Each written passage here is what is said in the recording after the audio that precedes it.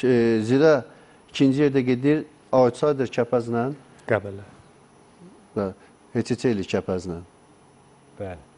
Yəni, istər-istəməz ikinci yer hara, sonuncu yer hara və sən geçsən, oyuna da baxırsan, görsən ki, o qədər belə effektiv. Futbolçular çıxıb ki, Kəpəzi rahat udacaq, amma elə deyil. Amma Qarabağın oyuncularına baxanda, Qarabağın oyuncuları çox, yenə deyirəm, çempionatın yox, Avroliqanın oyunları ərəfəsində görsən ki, hansısa boşluq verirlər.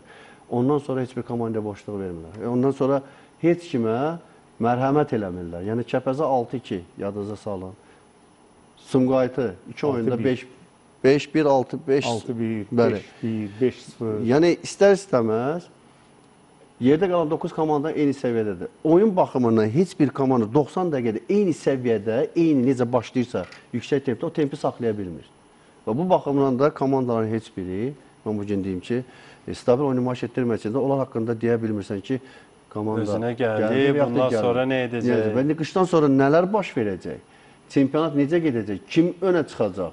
Bugün öndə olanları bir də görəcəksiniz ki, artıq Autsayderə zonasında. Bugün Autsayder zonasında olan görəcəksiniz ki, artıq irəlidədir. Yəni, çempionatın özümüz, Xəqaniməm dedi, 14 xal aşağıdakıların son pillədə olanlar, 8, 7, 6-da olanların 22 xal var, artıq arada 8 xallıq fərqi var.